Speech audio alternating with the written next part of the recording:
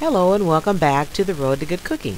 A couple of weeks ago I made a video titled Salsa Two Ways. Yesterday I received a call from one of my sister friends in California and she said, and I'm quoting, "Josie girl, I love that salsa video, but come on girl, you got to show us how you made those taquitos." Okay, so today I'm going to show you how I made my ground pork taquitos, and they were really good too. Taquitos can be used as an appetizer or as a main dish. You can serve them with all your favorite condiments, just make them tasty for your family to enjoy. Here's how I made my ground pork taquitos. Now let's get started. Here's my ingredients. I'm going to be starting off with 3 dozen fresh corn tortillas I picked up the other day at my local Mexican market, Mariana's. I have 1 pound of ground pork, which I always have ground pork on hand because I make a lot of my own sausage. And I also make my own taco seasoning, which I keep a big jar of in my pantry all the time. I'm going to be using my roasted garlic that I made a couple weeks ago. And I also roasted some red and green and yellow bell pepper. Here's my cilantro leaves that I'll be using, and I'm using a half a cup of diced onions. And here's some lime. They're not going in the taquitos, but I'm sure they're going to find their way into a libation that I'm going to be making to go along with my taquitos. First, let's chop the cilantro. Now I'm going to slice and dice my roasted bell pepper. A couple of months back I did a post on my blog titled Roasting Bell Pepper, and I'll post that link in the description box below.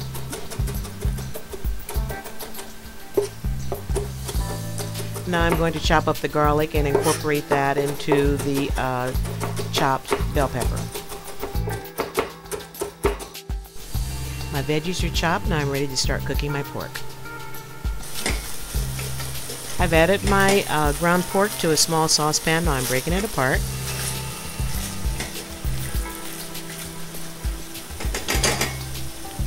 I'm going to add my diced onions.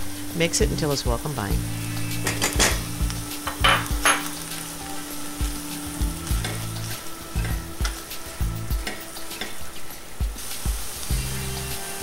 Add 2 tablespoons of the taco seasoning, and I'll post my recipe for my taco seasoning at the end of the video. Mix it until it's well combined.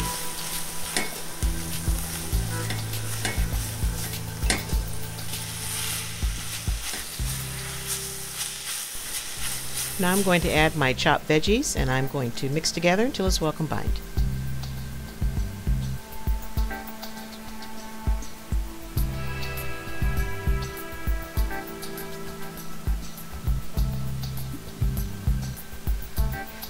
After I got everything all mixed up together, I tasted it and decided that I needed another little pinch of kosher salt, so I added a pinch of kosher salt. And then I mixed together until everything was well combined.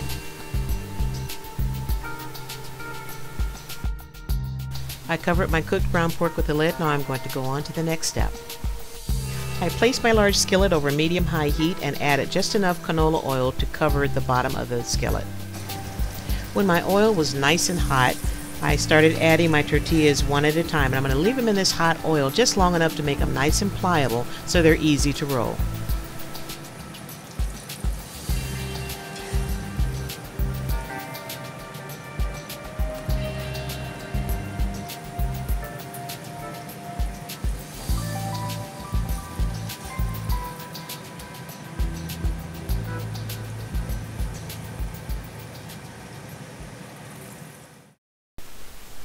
Alright, I got all of my shells done. Now it's time to start filling them. I'm using a heaping teaspoon of the meat mixture, and then I'm going to roll them up real tight, just like you would a cigar. Now I have on rubber gloves simply because these shells are really hot and I don't want to burn my fingers off, so that's why I have on gloves. Roll them up real tight, and then I'm going to put them in a pan, seam side down, and keep right on going till I get finished. All of my taquitos are rolled, and I have them in this pan here with seam side down. And I'm going to take out probably 6 of them today, and I'll cook those up and store the rest and put them in individual serving bags. and that way if I want some taquitos, I have them on hand. Now I had some tortilla shells left over, so I cut them up in little triangles, and when I'm ready to have a little snack, I can just fry them up nice and crispy, and then I have me some homemade tortilla chips. Before I started frying my taquitos, I made myself one of my favorite cocktails, mojitos, and here's how I made it. Here's my limes, and I'm going to be using club soda and aromatic bitters, a little couple of drops of those at the very end. I'm going to be using Captain Morgan white rum. Whew, yes indeedy. Some simple syrup, lots of ice, and some fresh mint from my garden. My garden's doing really good this year with fresh mint, so that means lots more mojitos on the horizon.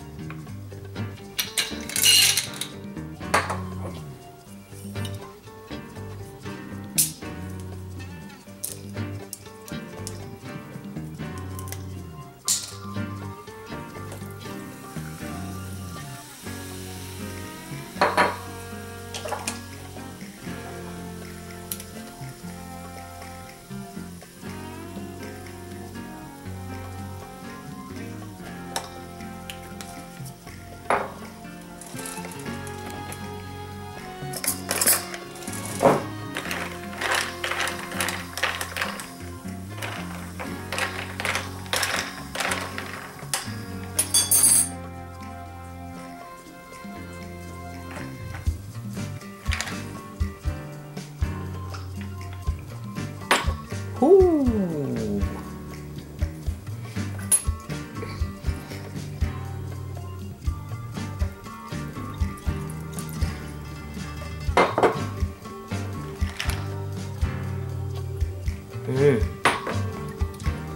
Perfect. I reheated my frying pan. Now I'm frying my taquitos, and I'm going to fry them until they're golden brown and crispy on both sides. Then I'm going to remove them to a paper towel, let them rest while I put all my condiments together, and then it'll be time to dig in. Okay, it is time to eat. I've been waiting for this all day. So I'm going to take one of these taquitos, put me a little crema on there, some of my homemade salsa that I had left over. Check this out. Hear that crunch? Crunch for days. Here's something fun to do with the kids. Take a romaine leaf, splatter it with some salsa, some of that crema. Lots of cheese. Kids love cheese. I'm using cheddar and Colby Jack. You can use any kind of cheese your kids like. Put some cilantro in there. If you have tomatoes, put some tomatoes in there. Some avocado, anything would be good. Make it fun. And then right down the center, put a taquito. Add a little bit more salsa if you want to. Check this crunch out.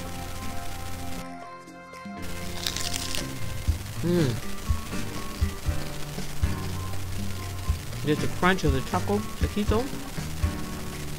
The crunch of that romaine. The flavor of the meat is just off the charts with that cumin, sweet tomatoes, and all the other spices I put in there. Now, I made this recipe a couple of years back using braised chuck roast, and I'll post a link in the description box below. Oh, let me try my mojito. Oh yeah, this tastes like at least 2 more. But anyway, like I was saying before I got distracted with my mojito, you can make taquitos. I've made it with ground beef, I've made it with ground chicken, turkey, whatever you have on hand. Just make it taste good. This recipe will not disappoint. I will post a recipe at the end of the video. Make sure you share it with everybody you know in the universe. Thanks for stopping by. And come back again soon. See what else is up. Check this out. You're gonna love these. Have a great weekend.